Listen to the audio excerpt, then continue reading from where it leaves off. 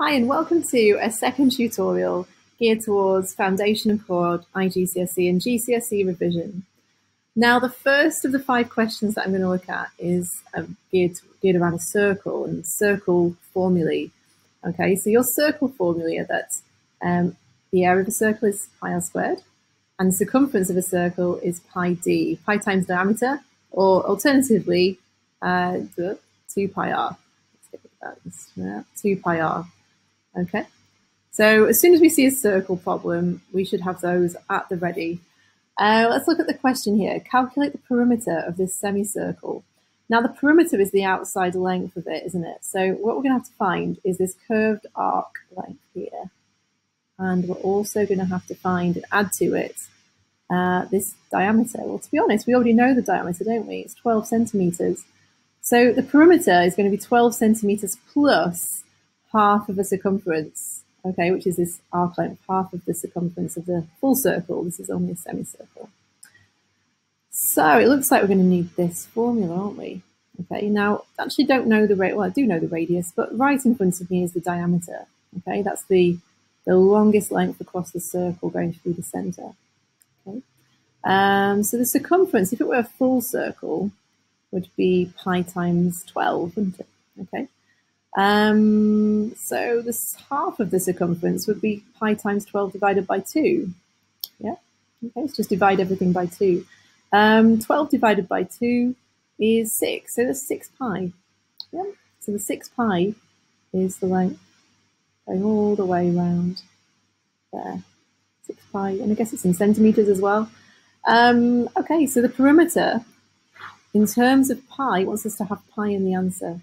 The perimeter is equal to 12 plus 6 pi centimeters. We can put it in brackets if we like, show that it's all one thing.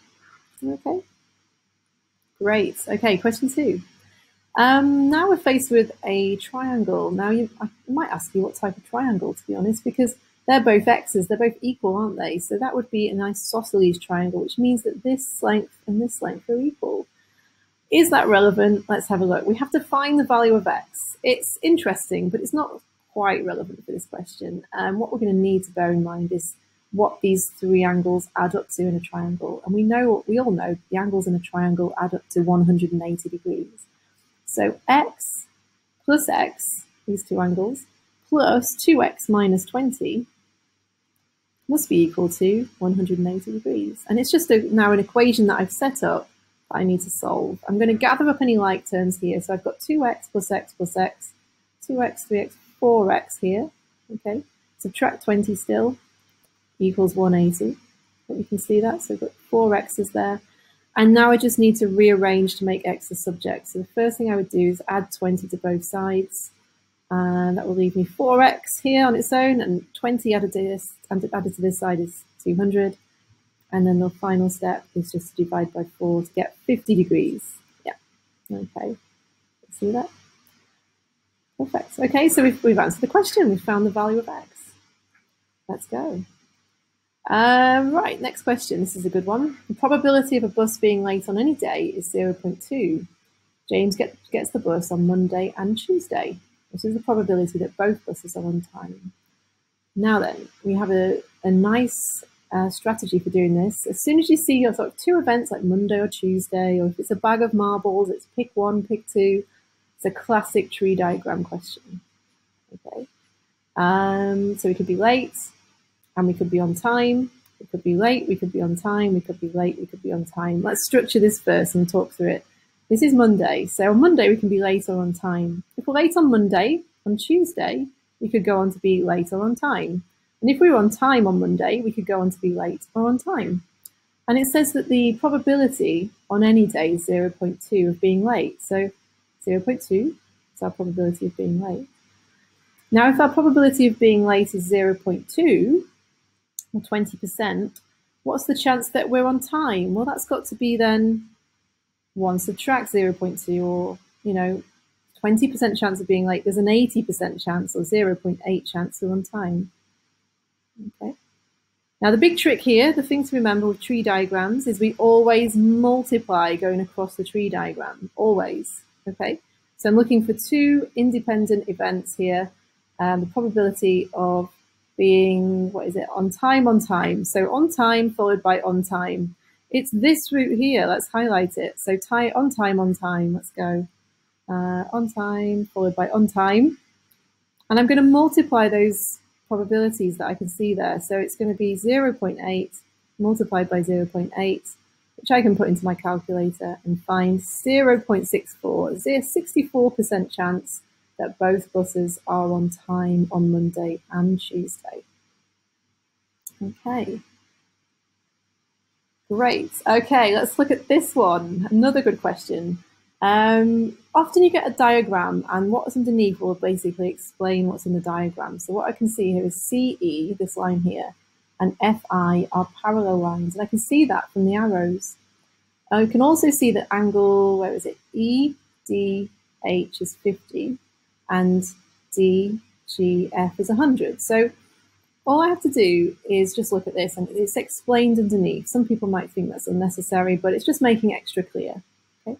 Show giving reasons that triangle DGH, so where's that? DGH, so this one here in the middle is isosceles.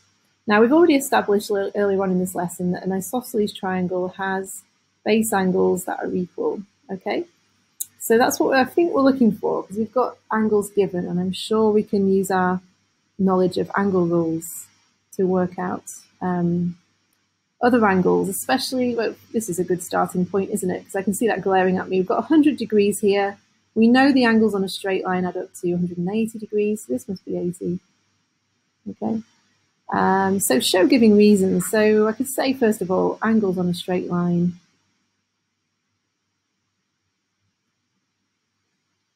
add up to 180 degrees. Therefore, angle DGH is 80 degrees. Okay, reason one. And then we could say, right, okay, I can see a Z angle, or what's called an alternate angle here, okay, because I've got parallel lines. So I think I can say angle GDC and angle, what's this one, FGD are alternate and therefore equal to 80 degrees. Then I've got another angle on a straight line, haven't I? So I can find that one. That adds up to 130, so that one would be 50. Okay, so I've got another angle on a straight line here. I've kind of run out of room here, but you know, I'd write that down again. Say that angle GDH is 50. Okay, so angle GDH is 50. And therefore, I can find this one here, because I've got 50 and 80. I know the angles in a straight, angles in a triangle, add up. Excuse the handwriting, it's terrible today, 180 degrees. Therefore, GHD, so angle GHD is 50 degrees. And now I've just shown that I've got two angles in that triangle that are equal to each other. So these two are 50 degrees and 50 degrees. Base angles are equal. Therefore, it's an isosceles triangle. Isosceles, yeah, okay. Good, all right, so I hope that's clear. And you can see, you know, if they're both equal, then that side would actually be equal to that side in that triangle. And last but not least, a nice quick one. Standard form, I hope you can do this. If it's just a number like this with zeros, you know, it's just a single digit that's not zero, okay, single integer here, 5, then all we have to do is count the zeros here, okay? Just as an aside, if it had been, you know, 54,000, and we are asked to put that into standard form, it would be 5.4. And then, of course, we would also count the 4 in counting up the zeros, because it's after the decimal place. So 1, 2, 3, 4, so it would be 10 to the power 4. Okay. With this one, it's much more straightforward. When it's a small number that you're putting into standard form, all you need to do is literally count the zeros. So there'd be 4, the 4 and the 3, and there's 3 of them, so it's to the power -3. Okay, so there's 5 more questions. I go quite quickly through them, so hopefully you're able to follow all of that. Please let me know how you're finding these. If you want me to do more, let me know, and I'm really happy to take requests also. So let me know what you want, and don't forget to subscribe, tell your friends, tell your teachers about my channel, and have a great day.